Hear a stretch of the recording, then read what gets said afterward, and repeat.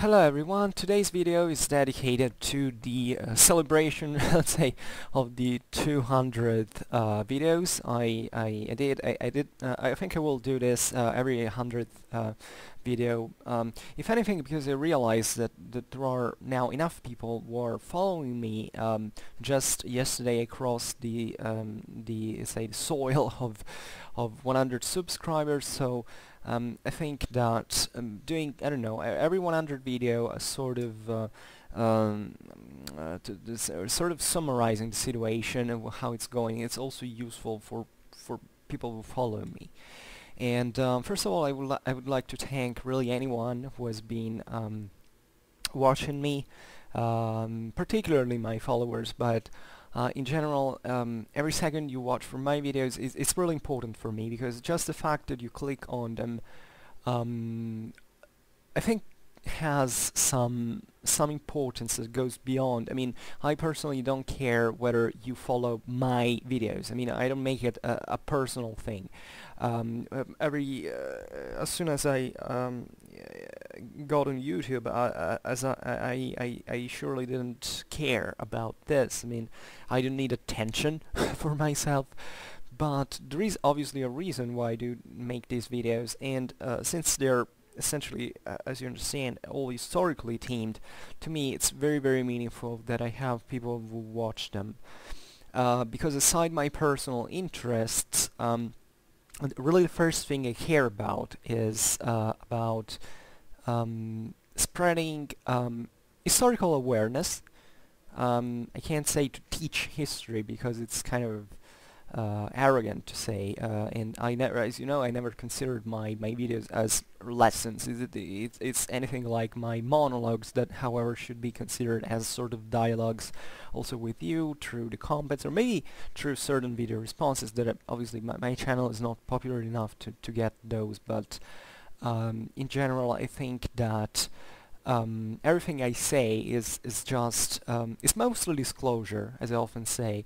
You realize that of all the topics I discuss, I'm rarely a true expert. I mean, I document myself before each video, but in certain cases it's just a bit more than a reflection. And my first aim actually is to really make videos about topics that generally are not very known, not even in their own existence, and this is the really the matter in popular culture. Now I just use this figure of speech of popular culture, and I've been repeating it actually a lot of times in the last times. What do I mean by popular culture? Well, first of all, since I make these videos on YouTube, chiefly YouTube, I think YouTube is indeed a huge, monstrous thing in terms of quantity, size of numbers of videos, and I've always been fascinated by social networks in terms of sociological behaviors, and since I got interested myself into history, because this is how it began, I've always, by watching YouTube videos, I've always said, oh my god, but either they were too simplistic and short, because I think that there are certain topics that maybe you can spread awareness about, but without really getting to the point of what it is. Like, now I don't want to make singular examples, but in general, think about great topics that can exist out there of any kind. If you make a 3 minutes video, maybe you can get, because it's, first of all, there is to add, we will arrive to this now, to the fact that those videos generally are meant to be extremely entertaining, also from a visual point of view. My videos aren't, although I must say people criticize this. There are essentially two things that have been criticized for my video, in my video making. First of all, my voice. Actually also the video length, but the two things combined similarly are a bit boring, because I suspect that many of you fall asleep when I get reading these statistics that I know you have watched the entire, I don't know, 1 hour and a half video. I suspect you just fell asleep on the keyboard. Well, I hope not so, but just meaning that most of all I can't keep up my tone of voice so up really and loud as I do at the beginning of the video. I simply lack the energies for doing that, and I really challenge everyone who wants to speak for more than 1 hour to sound always energetic and energetic, let's say, and still deliver you know, the message effectively, because it's tiring to talk for a long time in a sort of hyped fashion. I could take drugs, but I don't think it's necessary, and not very positive in general. So I think you will have to take this as it is. But secondarily, my videos are not very graphically elaborated. So I took these two critiques very seriously, because I realize it's very important, and many of you have actually. I mean, there is a certain incidence of these critiques in comments that were definitely appreciating the whole thing. So for me they're very important, but as I was saying, for the voice I can't really that much. I could better my English, that is, I stutter and mumble too much, and indeed I shouldn't if I want to sound entertaining. Also because by the way, I lose a lot of time by stopping so much and by overcomplicating syntax sometimes, or not even getting actually to the point, aside from the vocabulary that sometimes you hear that I stop and type in word reference to find the exact translation for what I want to say. But relatively to graphics, I'm sorry, especially about this, because I realize that a video should be also about visual thing. It's actually where the name comes from. I try to put this backgrounds that I choose with great care, telling the truth, because not just I want them to be entertaining, but also historically correct.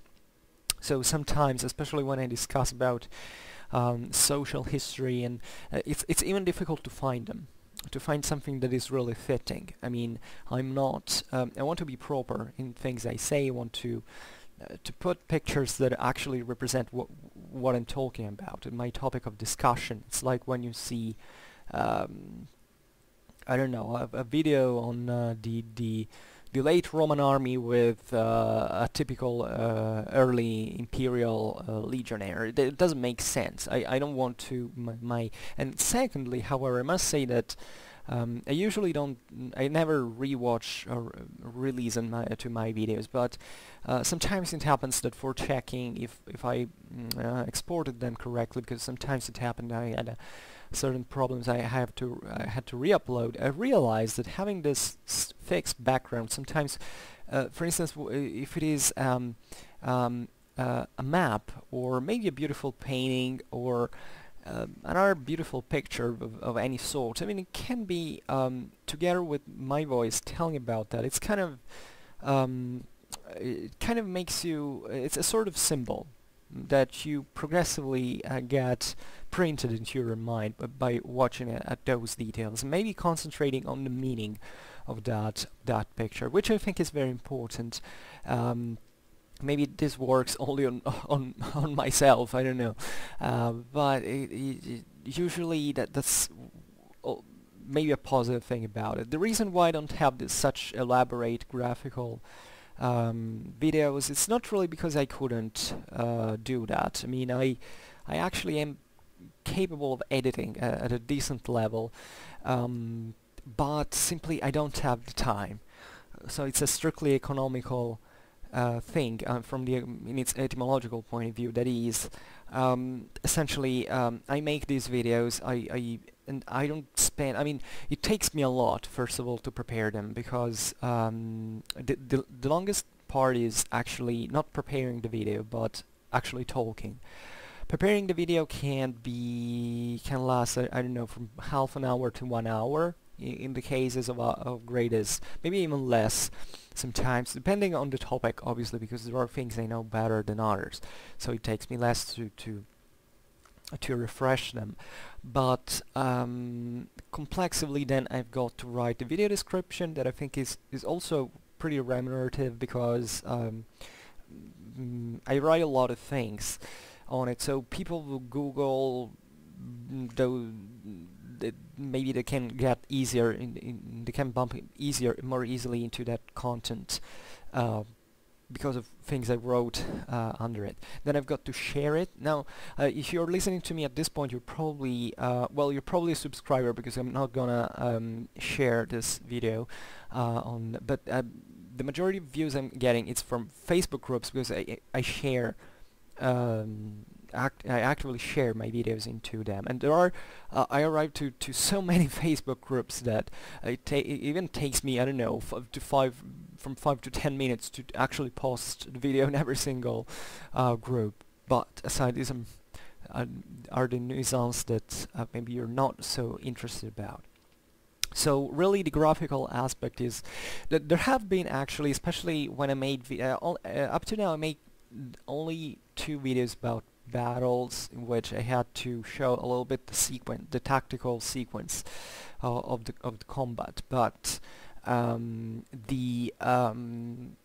there have been other videos into which I inserted other images, but it's still, you know, maybe me talking for 1 hour and a half and splitting the video in 3 so that you have for half an hour just one still image. But anyway, what I think it's really important, and I'm aware of this, it's not that I discovered it later, my videos are sort of bet as well as a challenge, because I realized that for now I can't do more than that, but really the most important thing about my contents is actually what I tell. And I'm a bit against graphical entertainment, not just into YouTube videos, but in actual, I don't know, history themed, I don't know, movies or video games, because to me, really the important part should be delivering a correct historical information first and foremost. Then if there are special or graphical effects of sorts, then can be kind of nice sometimes and even artistically praisable, but it shouldn't be really about that. And I realized that YouTube works, that I'm penalized by this, because there are much more enticing videos out there. But as I've been told just recently by a follower, is that although I probably will never get as popular as other YouTube channels, I will have more dedicated followers, because what I talk about is really something I want to also establish a bond with you through. It's not simply about telling the story, but it's really commenting a lot of things together, and that's what's really important for me. Then it's also very complicated to actually explain what I'm doing with Schwerpunkt. Maybe I will try to explain it at the end of the video. But for now, I wanted to get to the views, to tell you really how this whole thing is going, because as long as I remained in the silent majority of watchers, I've always been fascinated by knowing what YouTube statistics actually work like, and usually people are interested about it for making money. Including me, even though that's, you know, that's the reason why I started a YouTube channel, but it's not really about the money themselves. Fortunately, I can live well even without the poor money, by the way, that you can make from YouTube videos. But that's not really important. What I'm really interested in, relatively to statistics, is how really this the spread of the information travels, really. And excuse me, I'll drink a little.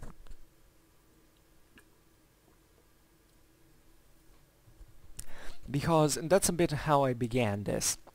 Um, uh, Initially, last year, I didn't know how the whole thing worked. So part of the reason why I came in here started making videos.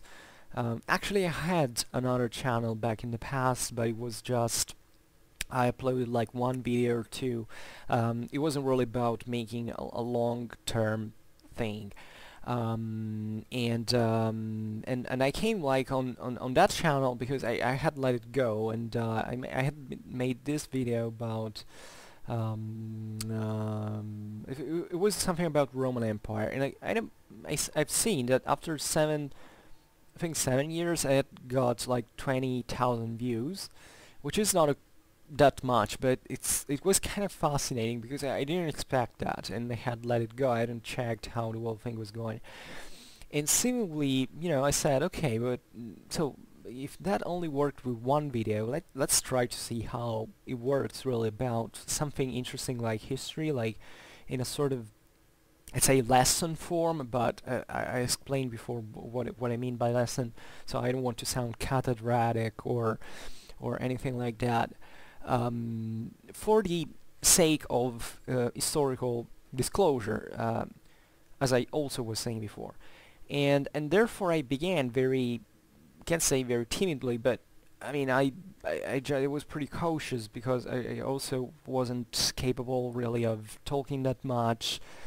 I must say, in spite of all the difficulties I still have in my spoken English, I still improved sensibly, pretty much since the beginning of last year.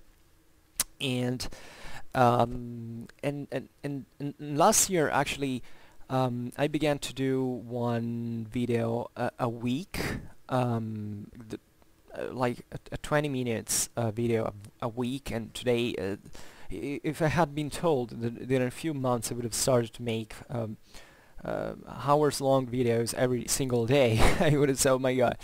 And the problem is I also have other things to do in life, so it's becoming, honestly, it's becoming like a sort of drug, because it doesn't really cost me a lot. Yeah, it's like 2 hours a day, but overall, but it's really not that extremely demanding. And as you know, when I talk here, it's like a chat, so it's not that difficult. It's not this huge effort. So I like doing it, objectively speaking.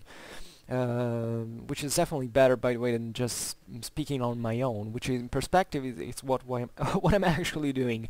But at least someone can listen to it if he or she is interested in that.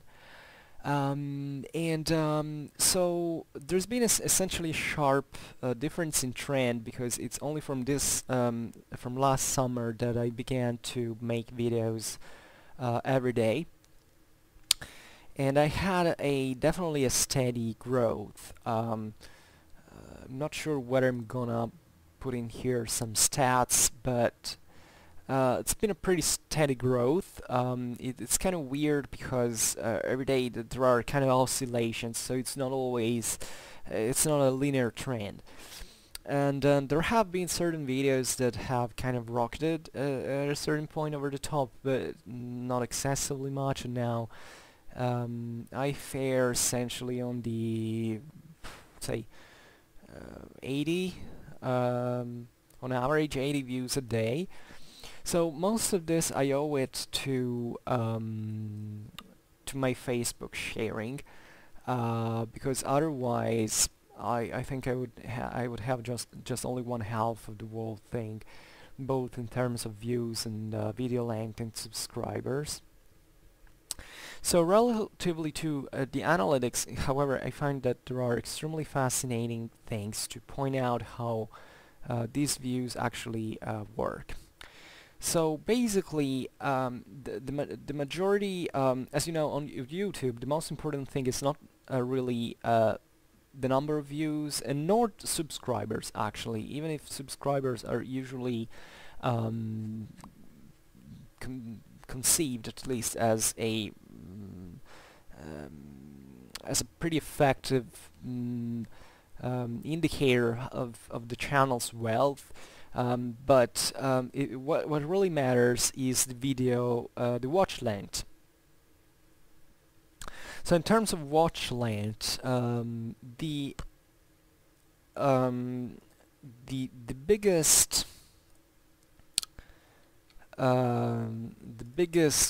slice, let's say, the biggest segment of views actually of video length actually comes from the YouTube research. That means that if you came in here, there is exactly a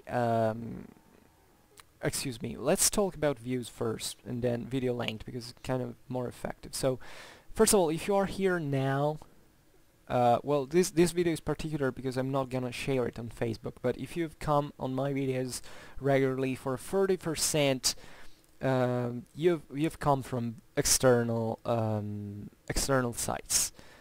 That is a 78% Facebook, an 11% Google search, and the other things. Here I see, etc. Then there is another 34% of views that came actually from the YouTube search. Which is kind of fascinating because they're almost equating. Actually, the YouTube research is like 2,400 views, and Facebook ones, I think they're roughly the same at this point. So this is interesting because the Facebook groups, no matter how they large or how much I can expand, they're still a sort of limited pool of viewers compared to what will happen, especially in the future if I will continue making videos. And there are lots of people who simply Google, let's say not Google but YouTube, in the sense that they on YouTube they search for this or that name and they come across, I don't know how much directly, honestly, onto certain videos. And here I've got Facebook even tells you the actually how what people Google to arrive to my videos. I've got this equates to I mean the top search name equates to 1% of the total, but in order of importance, people search for Sarmatians, migration period, Seljuk Turks, Hohenstaufen, Indo-European, Pope Innocent III, Ottoman Empire, Byzantine Empire, Battle of Croissant, etc. So evidently these people are searching chiefly for really what I'm providing them, which is not that obvious because as you know, my videos are a bit they are a bit generalist in terms of information delivery, but they're actually pretty specific topics usually. I relatively to the shits and to the Sarmatians, for instance, apparently got so many views. There is I always talked about them in perspective, not really made general videos about them.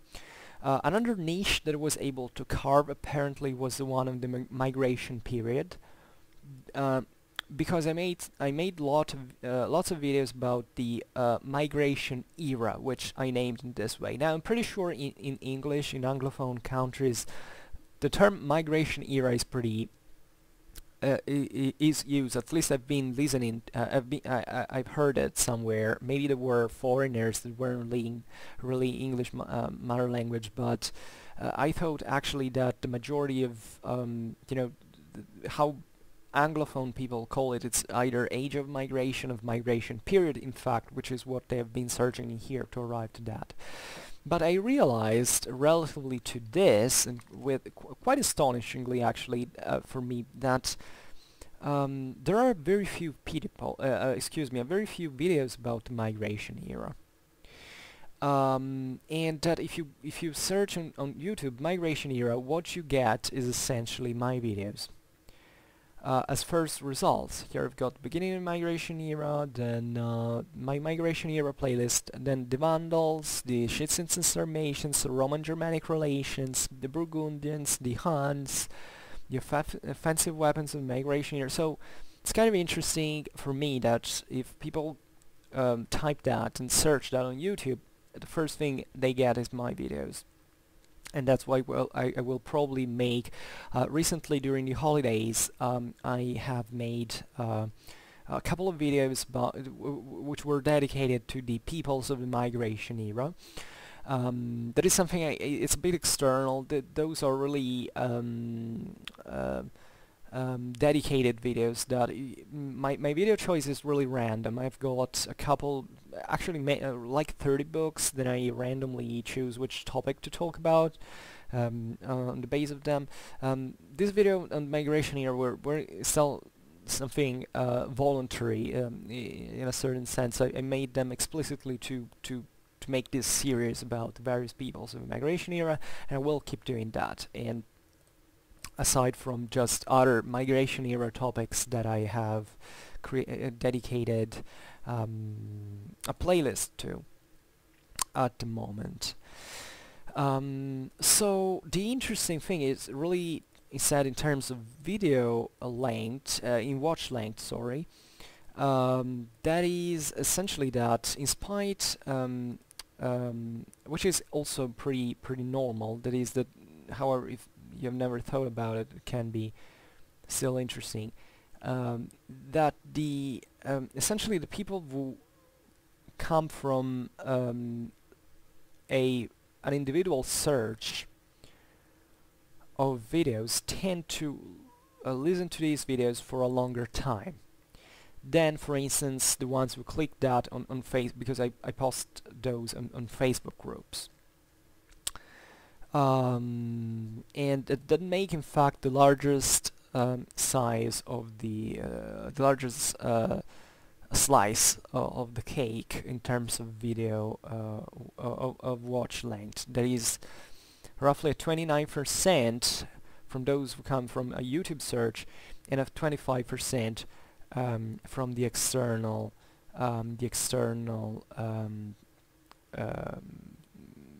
sites like Facebook. Then there is also a rather consistent part, like a 13% of watch, with a very high average video watch length, that come from the channel pages. So I think these are the subscribers mostly, or yeah, probably I don't know, maybe here it's navigational functions. Well, however, there is another part in general that is kind of views that come because people even at least begin to gravitate around my channel in a way or in another. So either if they're not subscribers, but they got from other people's channels because they have a public list of their of the pages they subscribe to. There is also very long but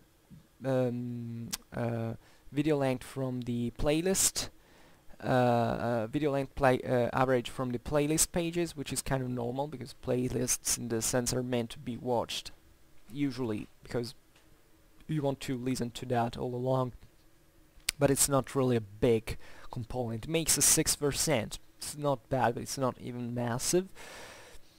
And surprisingly I go, and there are this is interesting, I had never thought about it, that there are people out there basically create playlists with other people's videos. So some of my videos, and I can't even tell you which one they are, I think they're mostly religious. Yeah, Vatican. There is a playlist someone made called Vatican First, Second, and Trent, and I made some videos about mostly medieval Christian history, so that they took that and put in there. So there are people who were watching my video from there. It's kind of fascinating, and I hope that this will increase, because yeah, it's kind of nice. I love to see how these things actually work in terms of maths, statistics. Then it's fascinating when it says indirect or unknown source. I don't know, maybe there is someone from Mars that is watching my videos. I don't know. But yeah, and that's more or less the thing. But considering this is the number 200 video, is it really a good result? Well, I'll tell you what, probably in terms of views, really not, because I mean, let's be frank about this. It's very difficult to start a successful YouTube channel. Very, very difficult, and it's actually as difficult as I pictured myself before starting it. It's difficult for many reasons that I won't be explaining, because they even involve certain, I don't know, philosophy of economics and stuff like that. Maybe you're not interested, but it's really difficult for someone to spend time to watch your videos. Let's be frank about it. I don't have time to watch other people's videos. I realize there is a lot of people out there. By the way, something I discovered only recently is the age. This should be on demography here. I've got an astonishingly 92% of. First of all, they are all males, which I think it happens. I'm sure it's plenty of women out there who watch my videos, because I see that from Facebook groups that I appreciate them. But I suspect that maybe on YouTube, I don't remember when I had to set the gender personally. So it might be that this is being skipped, because here I see a 90% men and 0% women, but this means that there is even an 8% of essentially unknown. So I don't know, maybe it's mostly males, probably. Also because when I talk about military history, I think in general there are more, you know, in general, people who like military history a bit of sort of psychopathic males, including myself. I don't know. Well, I'm not a psychopath, I think, but yeah. And but what especially I was interested by is that most of these people. No, wait. This is the thing. It would be a cent for cent male viewers, but 92% are into this age band between 18 and 24 years old, and an 8% in this other part from 25 to 34 years old. And basically there is no one else, either younger or older. Which kind of makes sense, because I think that the topics I discuss are, first of all, I'm too into this band in terms of age, so it's not surprising, because I think that this age group actually fits with the same reason for why I am making these videos. So it's a sort of there is a reciprocal relation in here.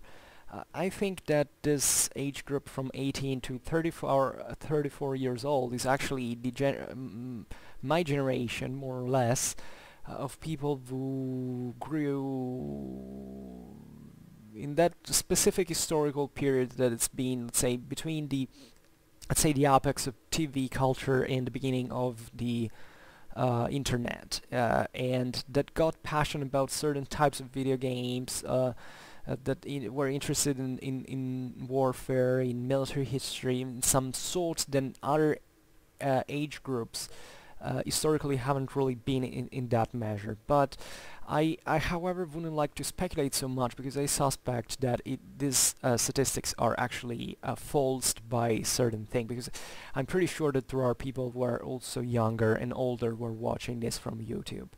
So I guess that these statistics actually come only from the few people who actually have their age published on YouTube. And it might as well depend on other factors. Maybe, I don't know, the younger or the older ones are more reserved about their age. That might be an explanation. So, and even the fact that there are apparently no women, I think it doesn't make any sense. So I think it's really it was curious to discuss, but I think that it's not really indicative of. So these are really the statistics. In terms of views, as I was saying, my channel probably is not very successful, but I kind of foresee this when I began the I started the channel, let's say, and I can say that it's part of a broader strategy. The reason why first of all, getting 7,000, say 7,300 views and 100 subscribers, I don't think it's really a few. I mean, I know channels in this sense are much more successful than mine, but what I've seen is that there's been a sharp rise of subscribers in a relatively few time. I mean, it's as if the channel had to gain momentum in some way. So what it means is that first of all, I still have to get to be known out there. So that's why at every end of video I say please share it, because the idea is that the more that happens, I hate asking that, honestly, because I'm a very kind of reserved and sensitive person, and I don't want to tell other people what to do. But hey, since we live here in the age of the internet, maybe sharing it's still something pretty noxious compared to other things to ask, so why not? I mean, if you really like this, I've seen I've got just a very few shares down into it, like 35 here it says in the stats. Well, on 200 views it's not really a few, but obviously it's nothing colossal at all. Excuse me, I drink a little again.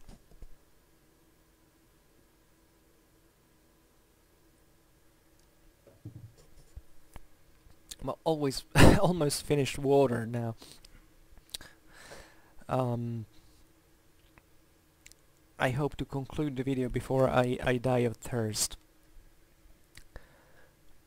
So what I was saying is that it's as if the channel was gaining momentum. I've been told that when you reach 100 subscribers, it's basically the channel is kind of grow on its own, which I've always found weird. I mean, we're not talking about atoms with a critical mass, I don't know, after which there is a nuclear fiction, but I think that it really depends on every channel, but definitely having 100 subscribers means that there are enough people there who were kind of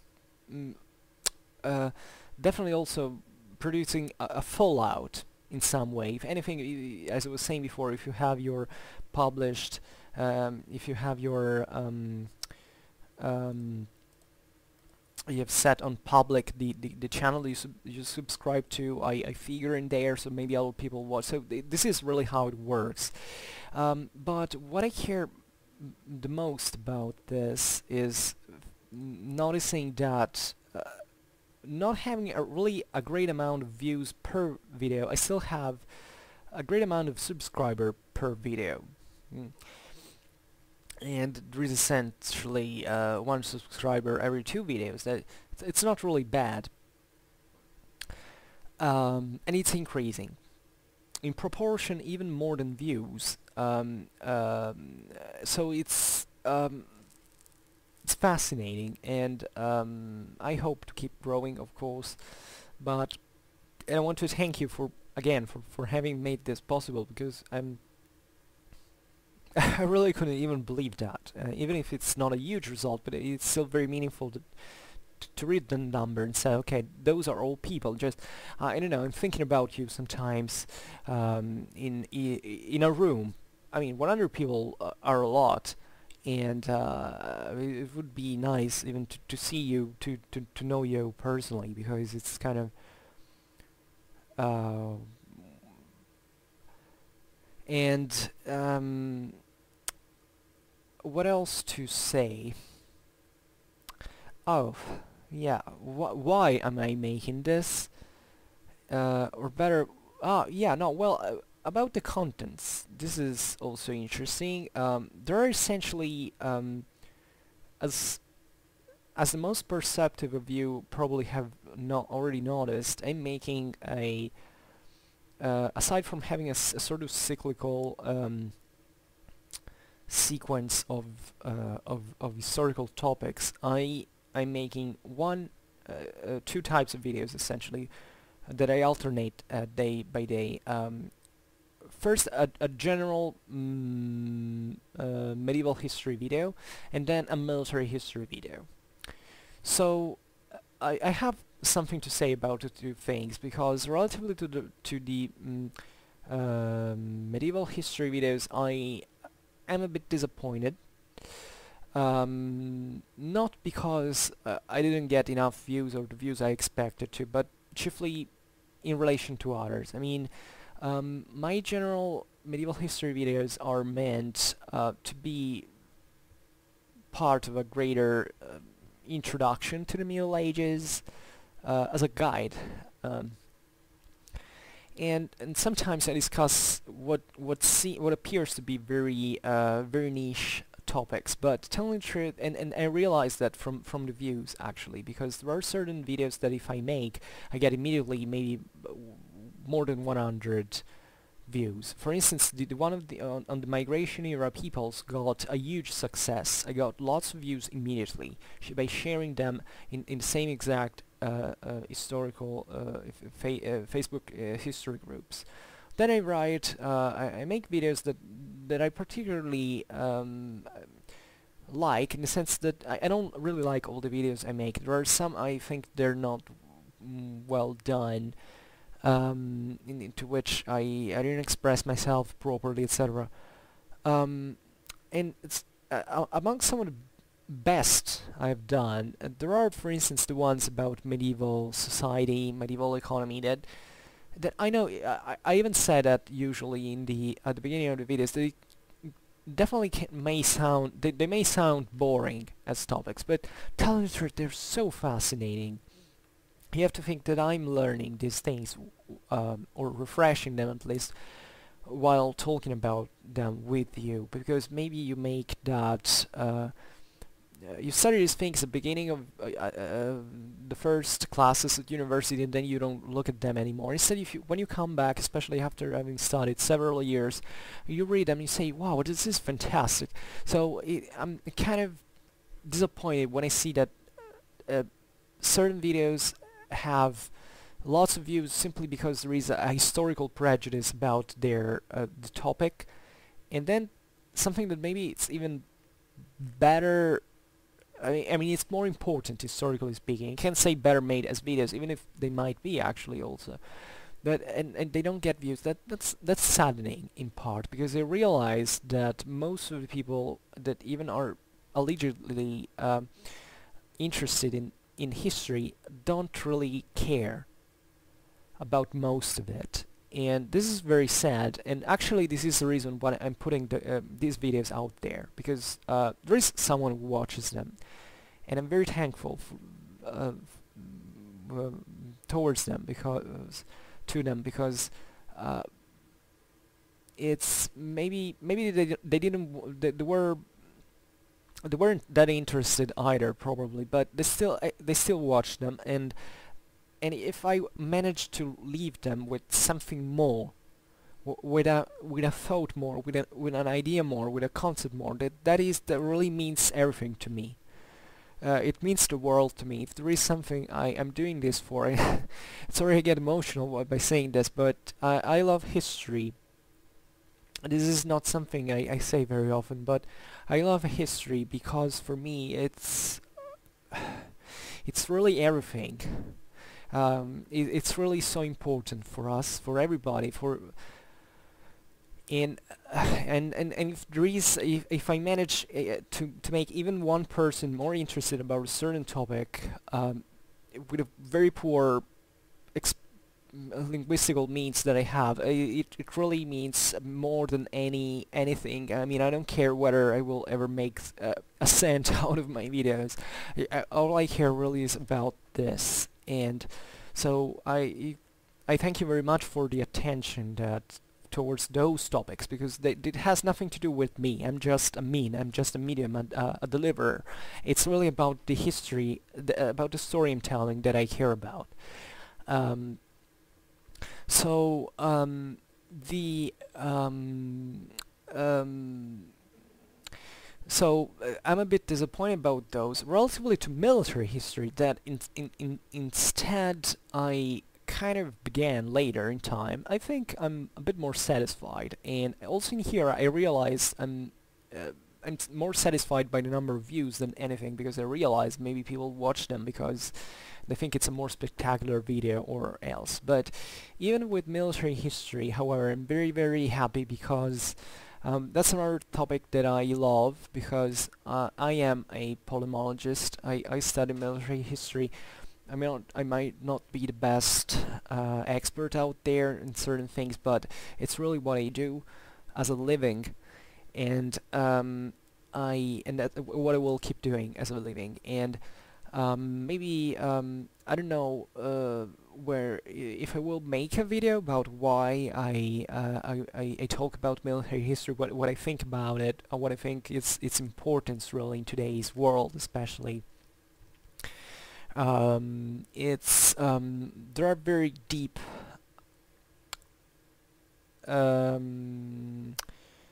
reasons for which I talk about military history that go beyond the same history, or the same history of warfare. It has to do really with a sense of civil duty that I think it is, and it has really nothing ideological. I mean, if you know von Clausewitz, whose avatar I decided to pick up as for Schwerpunkt, in fact, that is a Clausewitzian concept.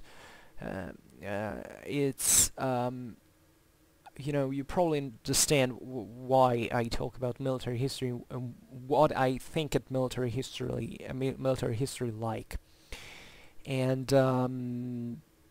but generally speaking, I think that the most immediate thing I can do by talking about military history is essentially making people more aware of the world they live in. I really try to understand warfare in a fashion that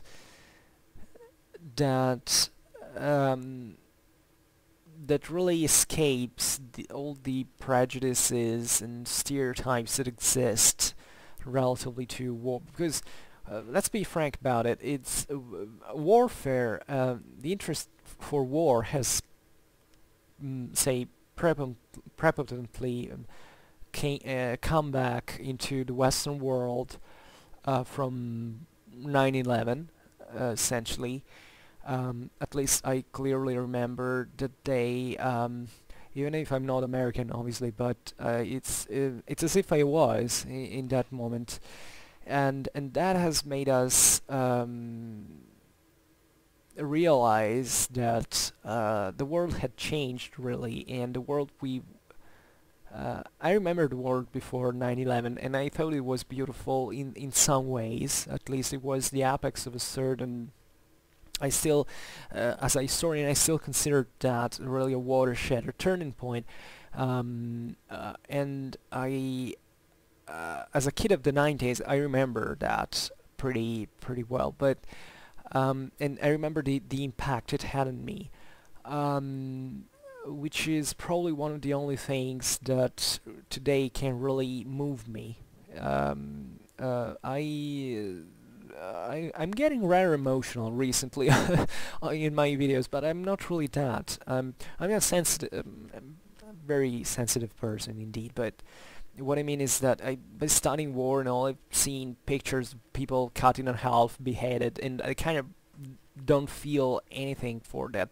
If I think at 9/11, I get I don't even know how to explain that, but what I mean is that from that moment onwards, and associated together with other factors that maybe have also are more trivial, like the fact that, I don't know, um, that war has entered even as a sort of pop culture um, uh,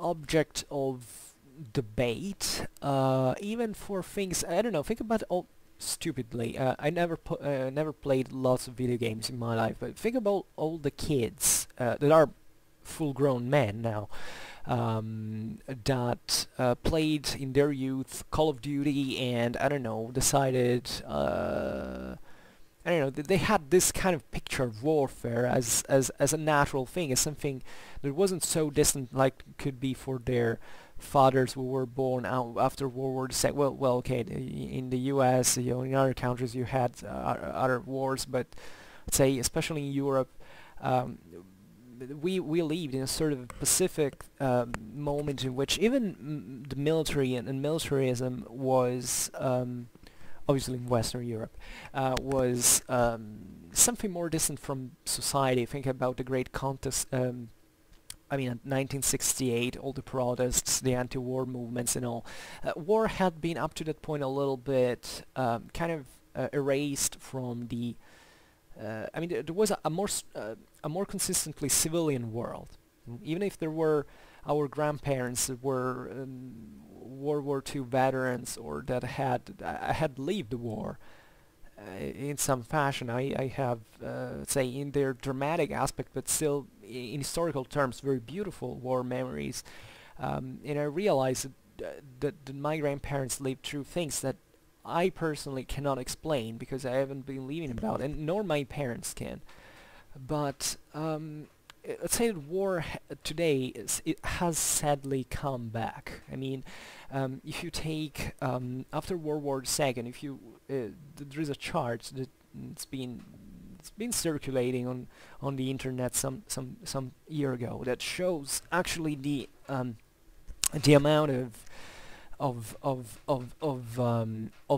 dead people in the world by killed by wars, essentially in history. And what you see is that after World War II, in spite of all the wars that still have been fought, basically nuclear weapons have frozen bloodshed. So we don't have anymore the tens of millions of dead in a few years. It would be we don't know that anymore. It sounds pretty odd, but we still live in probably in the most peaceful history, or at least in one of the most peaceful moments of history at this time. And in the early 2000s, war has kind of come back in this sense. We have seen it even recently, even in Europe. We have the Ukrainian crisis. We had Syria is also pretty close, and there have been important conflicts, really, and people have started, also journalism, to look at that in a bit more, more at a more with a more comprehensive look at it. Also because the internet has really opened lots of sources. I think the war in Syria is the best documented war in history now, thanks to camps, to I mean to everything you can find even on YouTube. And still, so there is this paradox that we are put in front of of an evidently warlike nature of ours at this point. It's not concealed anymore. It's not something that happened in faraway places. You just heard TV news about it that already made a lot in order to spread awareness. Think about Vietnam or Desert Storm. But the idea is that today there's as in other things, for other social matters, a huge amount of information, and still astonishingly elevated ignorance and unstructured knowledge and education about these things. And I think military history helps in filling this gap, in trying to make people more aware of war, not because it's this or that war, because you want to comment against this or that politician or faction, but it's really about understanding the very nature of war.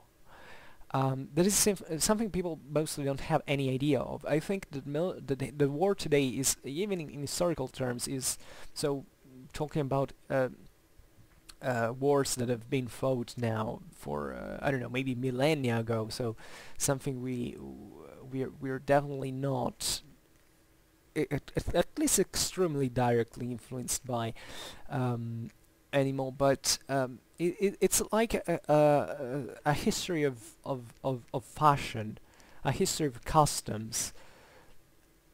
I mean, if you search for, I don't know, Roman, I will be talking about Roman military history, but even if you think about Middle Ages, that it's actually what I'm mostly expert on, medieval warfare. Try to make a simple search on Google, and assuming that Google contains essentially or better addresses you to what really exists in the world as a form of spontaneous expression of what people decided to put on the internet. You see that war is all about, I don't know, that costume, that cool guy that slaughters the other, and there's a very primitive understanding of war that is incidentally also very interesting to explain anthropology and all, because instinctively mankind is more fascinated by the warrior than the soldier.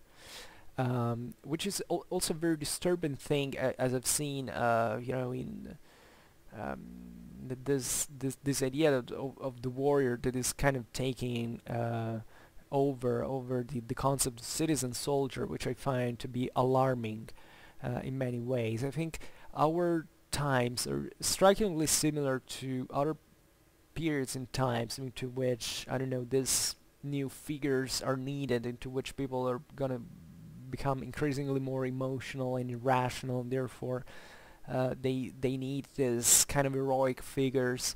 But really warfare is something that fortunately our civilization has kind of pretty deeply scoped, and although there are things like, I don't know, culturalism that is just rubbish, but you know, if you study von Clausewitz, essentially, you understand what war really is. I mean, we have the means to study war as a broad political, social phenomenon, and still we don't care. We couldn't care less. I mean, people, I think 95% of what people comment about war today is, I don't know, that X country is evil because it's is waging war in that country. Point.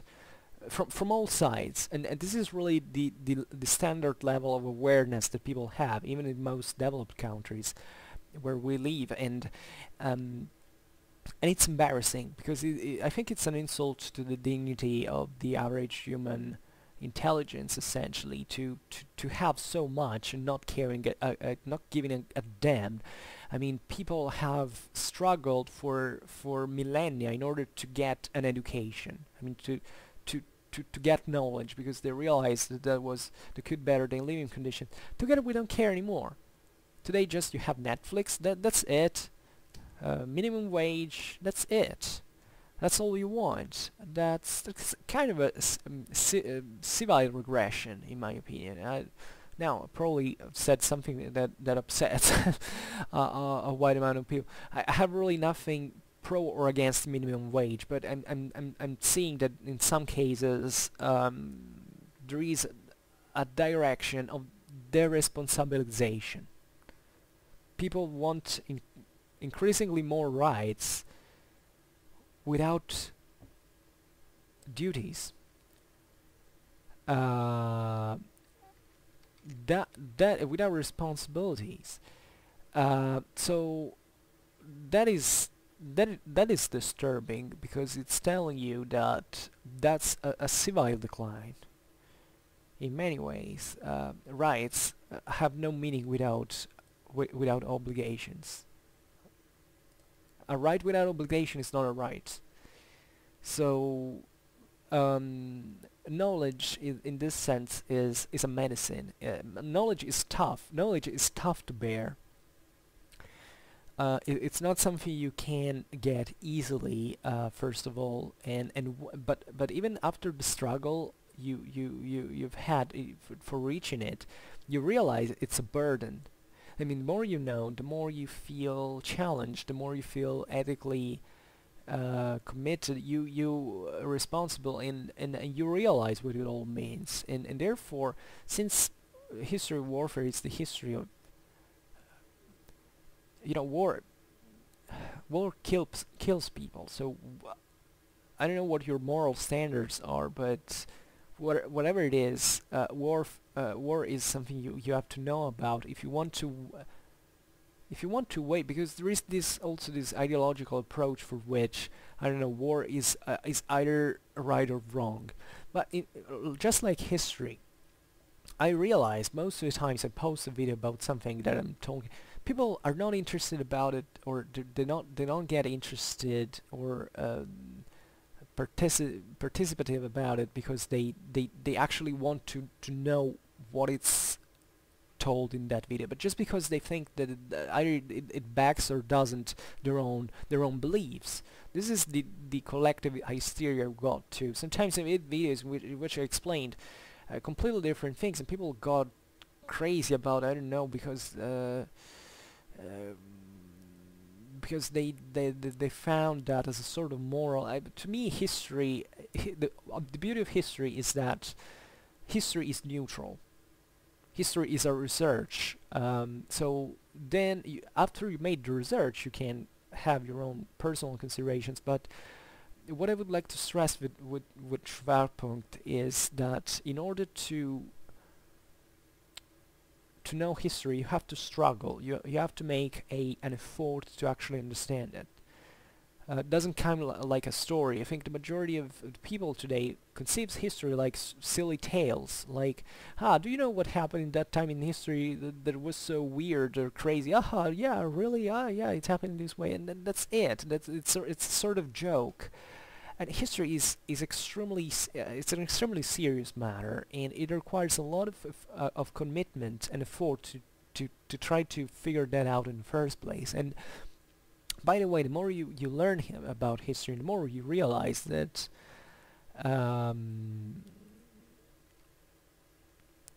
we have a very few certainties, and that everything can be put in a certain sense to a certain amount of under a certain amount of criticism, in part, that poses lots of problems, and very meaningful ones, very serious ones, very ethically challenging ones. So I don't know, this was a bit of a ramble, and but it was just trying to make you understand why I make this all, and it's not easy. I still have to I don't know, I should dedicate a video about this. When I don't know what to add, I always say this, because actually I would have a lot to add, but maybe this is not the right moment. So what else could I say? So this in part answers actually the question of why I'm making videos in here in the first place. But talking strictly about the channel in YouTube, because this is as far as I will get to probably now, is that, I mean, you can take my videos and basically liking them, disliking them, ignoring them, criticizing them, and that's your business. I mean, that partially influences the way I make them, but it's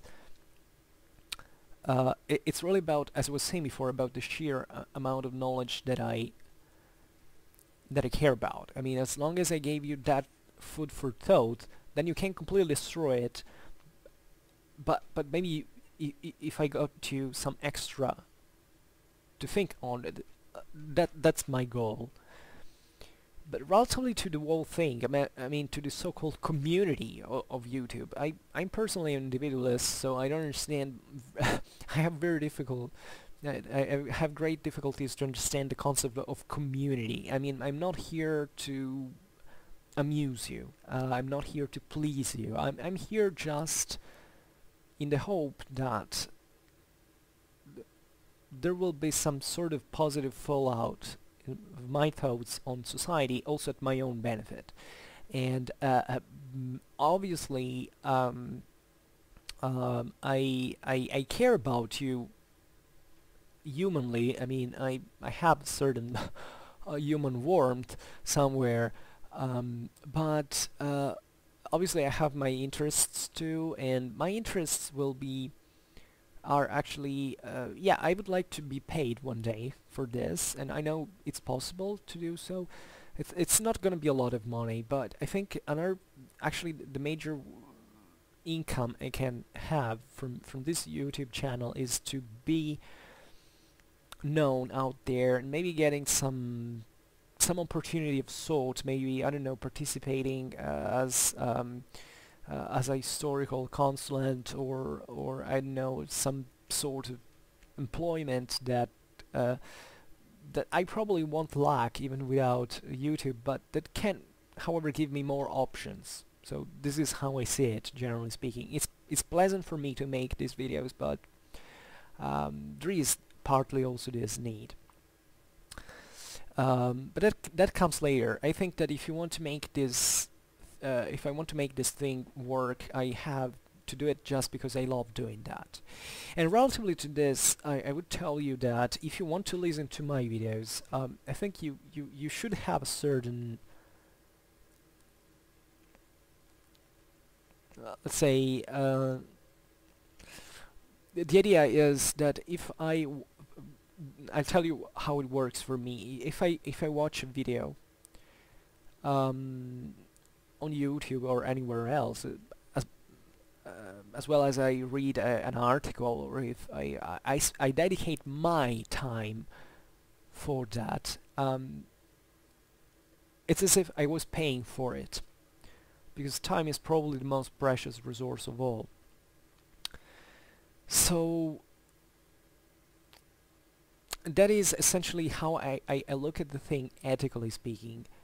If you want to watch my videos, you have to realize it's as if you were paying to watch them.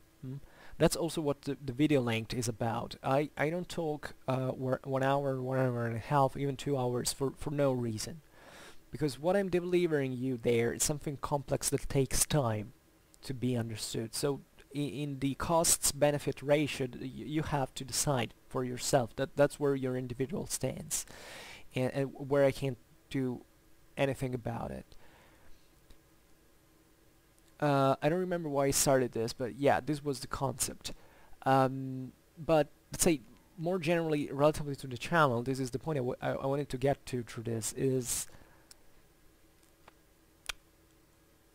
my hope, my greatest hope, is that Schwerpunkt will become a sort of point of reference for many people. To say, I have a curiosity about that X topic. Maybe Schwerpunkt has told something about it.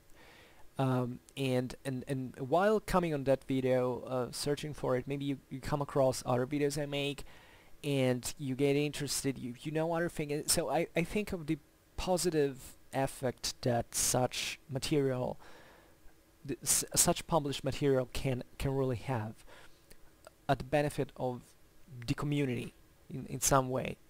I don't care where you come from or what you think. I think generally speaking that we are all, everybody on this earth, and we have to deal with that. So together in some form, and at mutual benefit, if anything. Secondly, my intent with this is that this is very important. This might sound actually a minor reason, but for me at least it's very important, and it's really about the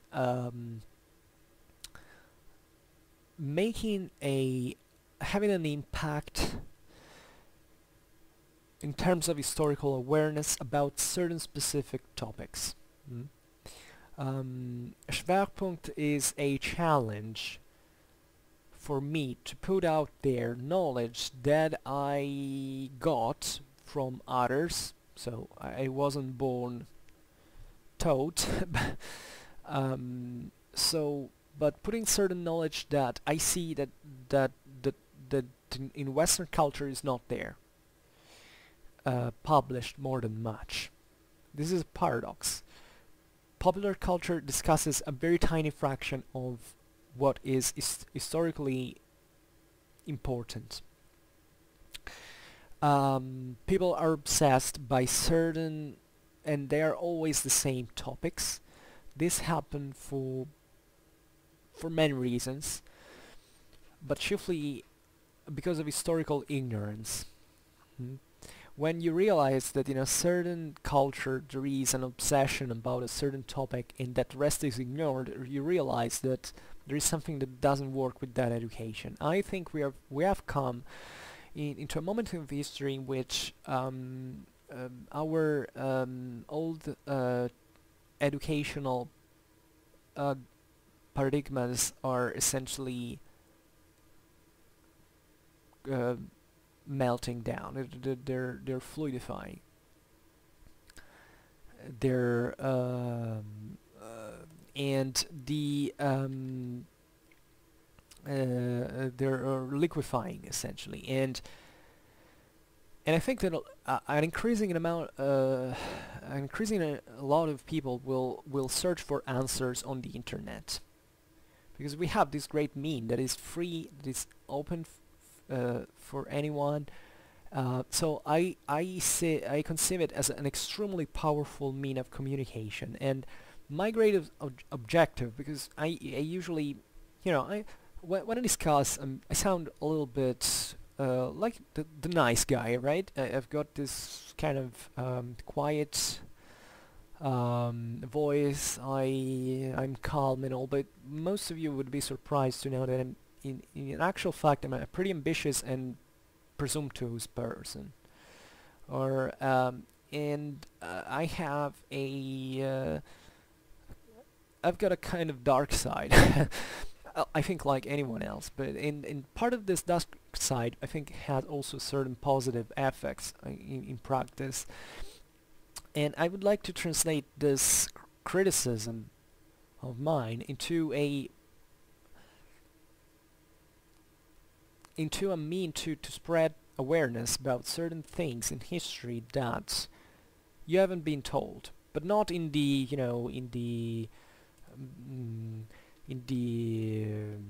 delirating plot conspiracy theory. I'm all but that, believe me.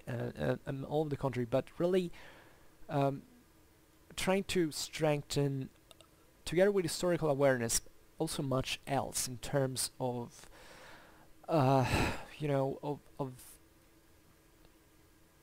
of responsibility, because as I was saying before, I think knowing history is essentially becoming responsible. And therefore, if I will manage to do that, I'm being a bit hermetic in here, but I think most of you actually guess what I'm talking about. Just one of you commented some days ago that he liked my videos because essentially my topic choice is oriented towards discussing certain times and spaces that in Western culture or popular culture are usually ignored. And I'm talking still about the same Western world. For instance, I talk about Italy and Germany, and this person was enthusiastic about it because he said that's all what he wanted. I don't need to know everything about Vikings. I need to know and nothing else. I need to know what happened elsewhere. I need to know what happened beyond the 100 Years' War. I need to know what happened beyond and beyond the William Conqueror, and yeah, I realize that this form of criticism is a bit, I mean, from my side, but this person had all the right to say this, but from my side, as a content deliverer, I think I shouldn't indulge in this criticism. Because I don't want to say that, I don't know, the Vikings or the Hundred Years' War or the Norman conquest of England are not important, because as a matter of fact were some of the most important things of the Middle Ages. What I'm saying is that aside from those, objectively, people tend to ignore lots of other important things that were actually even more important most of the cases than these episodes. For no reason, or better, there is reason, but for that, but no justification. So this is why I essentially want to discuss about that. And that's why on my channel you will never find something I talk about because I hope to, you know, just to bend to that particular economical interest or that personal gain. I consider my personal gain your personal gain, or better, and vice versa, because what you learn is gonna be useful for me as well. And this is how I conceive the whole thing, really. I know it sounds messy now, I probably don't explain myself properly, but that's really what I want to do. I want to to show the richness of history as an activity proper. That is to research and not to stop to what you're fed with by those instead who want to make money essentially about over people unawareness in practicals. Well, this is getting too long, I guess, and I think it's also pretty boring to listen to me about talking about these topics. I know I'm without historical context I'm not that interesting, so please forgive me about this. But in general, I thank you very much again for this. I thank you very much for all the views you gave to my channel, all the days spent listening to my videos, because I think the whole video length, the whole watch length adds up to 21 days. Wow. Obviously that's diluted. Actually, this is another datum I didn't comment. The average watch length is more than 4 minutes, as a matter of fact. Usually YouTube videos are around 3 minutes. So this is obviously dictated by the fact that my videos are much longer than the average, so people tend to follow them for a longer time. But this means that, however, still, relatively to your individual commitment, that's still a great thing to know, and I thank you very much for this as well. I thank you very much for all the comments, for all the likes, for all the dislikes, for all the negative things you might think, because that are part of the debate. So I realize that first of all, I will never, you know, I make mistakes all the time. So and I'm pretty aware of this. So please, I want of everything I can ask you to do. I wouldn't like to ask you anything, but if there is one thing I really ask you not to do, is to believe that what I say is the truth. Never ever, and never think that anyone has the truth, because nobody has. But always try to understand into which direction the truth is, because the truth does exist, and it's only one. And if you go into one direction, a person goes in the other one, in the opposite one, there's something that doesn't work. You might be both wrong, but definitely if there is one truth, it's only one person that has the hope of getting there. The other evidently can't. So please be always aware, be always opened, that is, try to listen really to every perspective. Never think that you have only one, a right one, even when you're truly convinced of that. And that's probably the moment in which you should start worrying about it, because that can't do you but good, believe me. And please, try to understand me as really an ordinary person like you, as anybody else can be. Never think I'm here to teach you something, because I couldn't bear that. Believe me, I don't want to be that. And this is the fact that I talk so much and that I discuss so much about history. It's just because I love it, and I think I want to transmit my love for history. Then you can learn in a different way. You can appreciate things. You can criticize me. You can do whatever you want. But please, in this sense, do not believe I'm doing it for enforcing something on you, because I never do that. And if I wouldn't be able to make these videos if I ever thought something like that, because I make these videos with the great hope that you, as a fellow human, can criticize autonomously what I'm talking about, and that's really the most important thing probably of all. And I live with this idea constantly, and perhaps if I know something about history, just a tiny bit, I think it's all thanks to that, and not to have believed blindly what other people told me. So I don't know what else to add, and I can't tell you how long will I keep doing this. I don't know really. I must say that sometimes it's tough.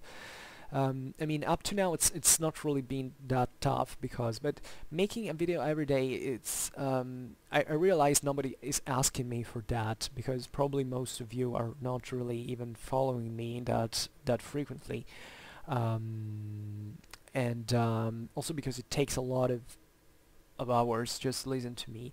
I'm doing this crazy roller coaster simply because I believe that the more videos I make, in a certain amount of time, always obviously always looking at about the quality of the contents, the better it is. Obviously, the quicker I will grow.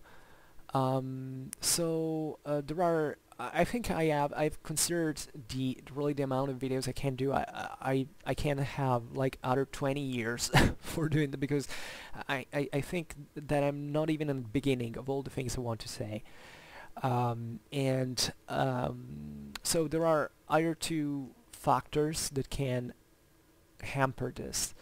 The first one is either I die, or I won't be able to talk or to read anymore, something like that. So that can happen, and there is really not much to say about this. The second one is probably the moral resources. It is true, I could get tired of this, and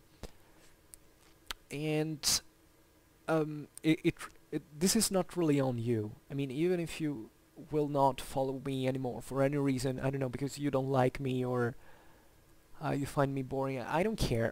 What I care about is that out there are these historical contents that anyone that has the curiosity can access.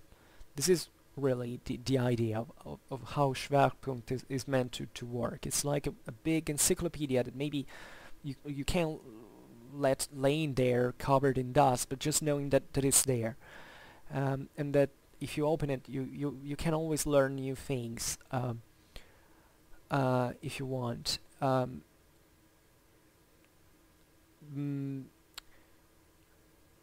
But it is true, I might get tired. I mean, I'm up to now I'm kind of I have my moral resources. It might happen, I don't know.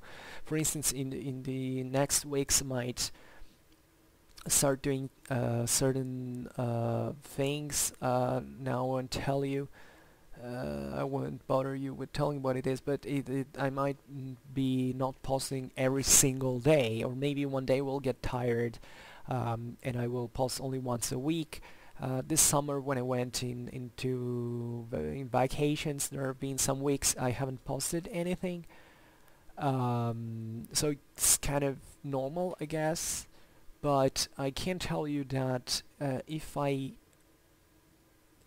promise you that, that I will continue doing this.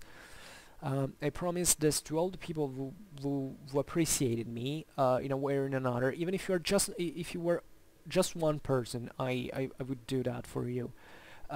You are now more than 100, and at least plus other people who watch me maybe regularly, but they're not they have not subscribed. So uh, mm, just know that I think that you are there. So it's not just about me and what I'm doing. I really care about you keeping following me for the reasons that I tried to explain at least today. So I won't continue now. I just want to wish you a great time. I hope this, especially this new year, will bring you so many beautiful things. Today I was happy to talk with you because yesterday actually wasn't such a great day for me. But this is what I mean. I think Schwerpunkt gives me one reason to go on in things. You know, it gives me strength, and it's really important. And I hope that it can give you something more every day, just to to make life more interesting. Um, and that's essentially it. So as always, I thank you very much for listening to me. I wish you a nice time and see you next time. Bye.